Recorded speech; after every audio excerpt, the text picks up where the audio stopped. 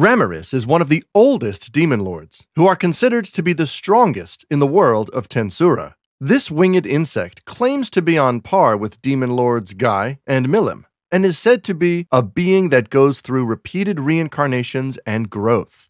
Although the 8-star demon lords typically rule over territories, Ramiris, in its smaller form, lacks intelligence and therefore has little ability to do things. Due to this, and the fact that it has no territory to rule over, it tends to be reclusive. However, Ramiris finally decided to move out after Milim showed off her new friend, and Ramiris sensed the joyful atmosphere of Tempest. Ramiris is now quite active, perhaps due to the recent addition of servitors that look the part. In this video, I summarize and introduce the power of the weakest demon lord, Ramiris, and its faction. Characteristics of Ramiris. Ramiris is a demon lord with the nickname Labyrinth Fairy.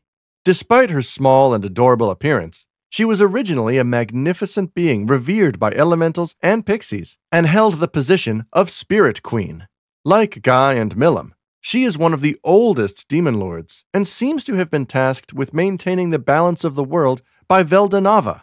But she has fallen, and her memory and intelligence has been somewhat lacking. She has been confirmed to have a childlike personality, easily lured by sweets, and satisfied with low-level pranks. However, she claims that her actions and speech are childish because her mind is still stuck in her young body. She was originally a guide for heroes, and gave them blessings as the Spirit Queen. She has met Leon, who was a hero. Her former abilities were genuine, and she even demonstrated a feat of neutralizing Milim's rampage in ancient times. However, as a result, she was exposed to evil aura and fell into a demon lord who grows and reincarnates at regular intervals, ultimately becoming what she is now. In her child state, her thoughts and actions are somewhat childish, and the quality of her mischievous ideas is low, unable to match Rimiru's cunning. However, as the Spirit Queen, she is overwhelmingly knowledgeable about spirit engineering. She picked up the discarded shells of magic soldiers that failed in the Dwarf Kingdom and completed them as the Elemental Colossus. Also, Ramiris is the owner of the cheat skill Mazecraft, which creates a vast subspace. Inside the labyrinth, she can demonstrate almost universal power, as long as she is aware of the situation. She can even resurrect the dead. The activation condition is permission from the intruder themselves, and Rimiru and the children of Ingracia were able to pass through the gate of the spirit's dwelling by their own will, thus being under its influence. There were various traps inside the labyrinth that appear as a single path. There were also mechanisms that distort the sense of direction. There were also devices that Ramiris created to create fear. One of them was to give a trial with her proud golem. Even if Rimiru and his students lost their lives due to the golem, Ramiris planned to revive them, but it was ultimately destroyed by Rimiru.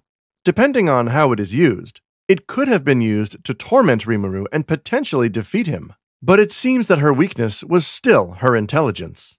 This ability of Ramiris will be used as a major project of Tempest, an artificial dungeon proposed by Rimiru. You can adventure up to 100 floors underground, with bosses placed every 10 floors. In the end, Veldora will be waiting as the last boss in the deadliest dungeon, and Ramiris seems to be delighted that she has a job to do. By the way, just as the sealed cave was infested with vicious monsters by Veldora's magicules, monsters pop up in this underground labyrinth by releasing Veldora's magicules, and rare items, such as Magisteel, appear one after another. Some of the treasure chests contain armaments made by Kurobe, and adventurers gather to seek out unique items that are hard to come by. Also, as mentioned earlier, in this maze, depending on the will of Ramiris, her subordinates become immortal and become an invincible force. If used in a defensive battle, even monsters like Zegion and Veldora can be regenerated, creating an environment like hell. By borrowing evil ideas from Rimiru to Ramiris, the potential of this ability seems to be drawn out in an unimaginable direction. Ramiris, in the story, never leads the battle and leaves the intellectual aspects to Beretta. She is definitely the weakest among the 8-star demon lords, but when she activates Mazecraft, she becomes a nuisance. And with Beretta and the 10 dungeon marvels together, she can exert considerable power. It is unknown what exactly happens after she grows, but her potential is terrifying, as she can match the strongest members like Guy and Milim. Beretta. Rimuru visited the dwelling of spirits to stabilize the magicules of the students summoned from another world. There, Rimuru destroyed the elemental colossus of Ramiris. After obtaining the cooperation of the spirit queen Ramiris, in return, Rimuru summoned a golem. Rimuru made a spirit-dwelling object by hand, summoned a greater demon through a demon summoning ritual, and, by possessioning the demon into the magical steel puppet, gave it the role of guardian and protector of Ramiris. By the way, Diablo, who had been eyeing the timing of Rimuru's demon summoning, happened to be absent, so this greater demon responded to the summons instead. Rimuru named the demon residing in the golem Beretta, and this demon became an archdoll and became the guardian of Demon Lord Ramiris based on Rimuru's contract. Beretta's appearance is characterized by silver hair that extends to the waist and a white mask. Originally, she had protruding teeth like fangs from her mouth, 2 buffalo-like horns, and a muscular and dark body.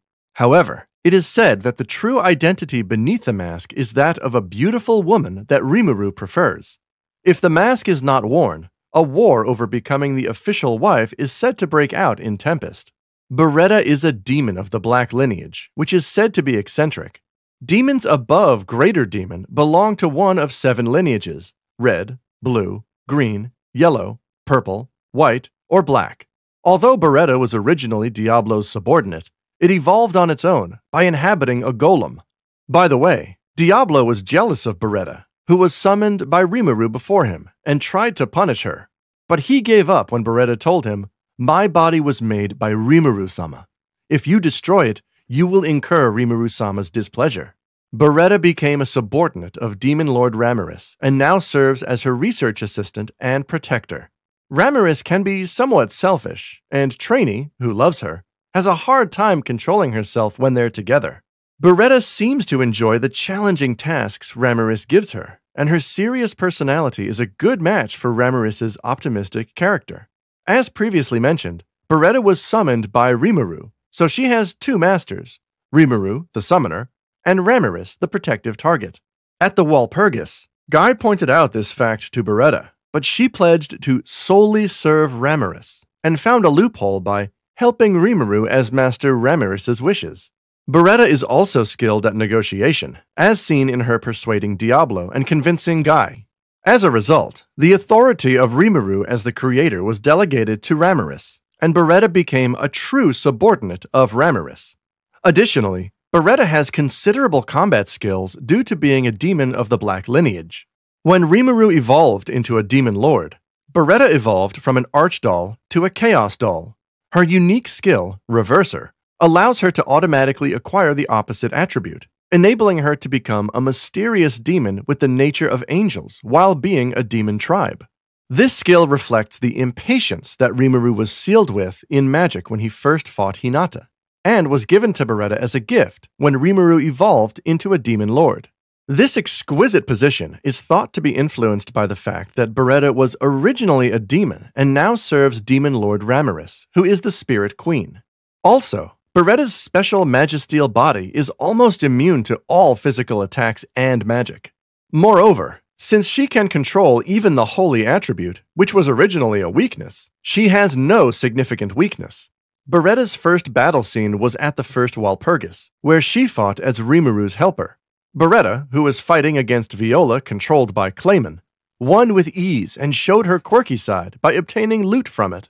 Originally, even among the greater demons, black subordinates were rare, and Beretta seemed to be alive and lively even when participating in battles.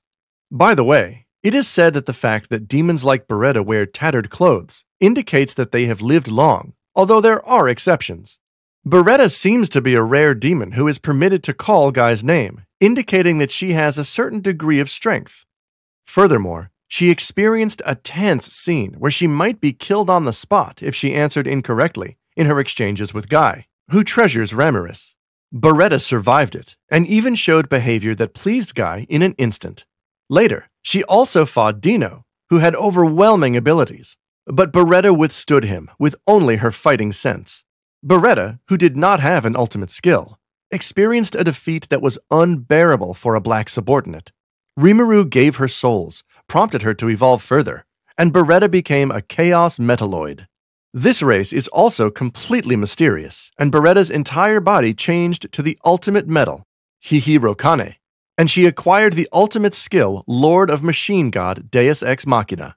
She can freely transform her entire body and has become a life form like fluid metal. Being able to freely change her body will be a significant advantage in battle, and she may enjoy fighting even more with this. Treyni. Treyni is a dryad that protects the treants, who are a superior race in the forest. She is a mystical beauty with translucent pale white skin and blue eyes. She is also known as the Forest Manager and can be seen punishing those who are disrespectful or have harmful intentions towards the forest. Treyni has two younger sisters, Trya and Doris, who handle practical matters. The three sisters used to serve the Spirit Queen Ramiris, but were separated when Ramiris tried to control during Milim's rampage. Treyni and her sisters were immature and weak at the time, but they were protected by the storm dragon Veldora and became the managers of the Great Jura Forest. Dryads are elementals that reside in trees, so they are usually inactive. Although they have lived for thousands of years, according to Veldora, their active period is not very long. Dryads have a special ability to sense situations even from far away if there are plants around them, so it is believed that they could not be deceived about what happened in the Great Jura Forest, and were able to detect the appearance of the Orc Lord early on. Treyni was also monitoring the first battle between Benimaru's group and Rimuru. Initially, Treyni was portrayed as a responsible forest manager, but gradually her true nature became more suspicious. In fact, she was quite bold in appointing Rimuru as the chairman and ate nothing but potato chips and sweets during meetings. However, she had a mysterious aura that made everyone reluctant to complain, so she had been tolerated until then. She had a strong obsession with potatoes and even made her own potato chips, which she offered as snacks in Tempest. But she had a bad habit of eating them herself.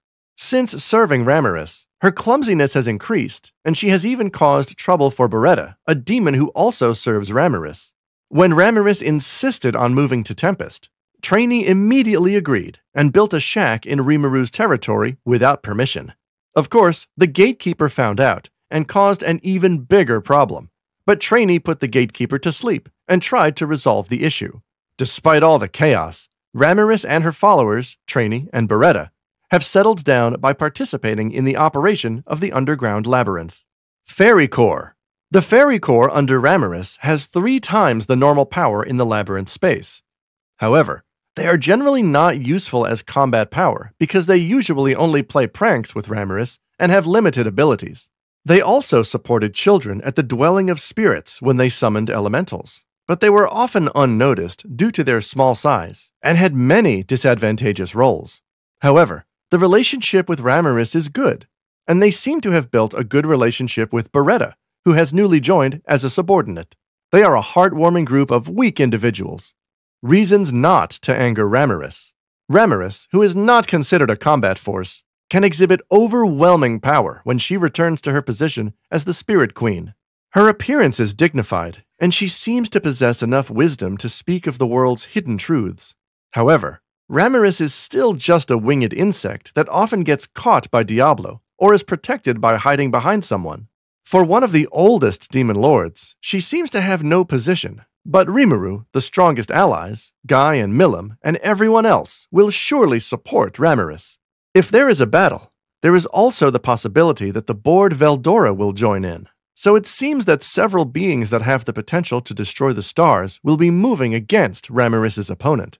She is a winged insect that must never be opposed. How was it? Despite being the weakest demon lord, she is the one entity that must not be made an enemy. She seems to have little popularity due to her tendency to play pranks and act like a NEET, but her past accomplishments in saving the world and her strong connection to the oldest demon lords are too powerful. It's good that she was able to move to Tempest and find work. In this channel, I will continue studying to enjoy Tensura in the future, so please subscribe if you haven't already. See you in the next video!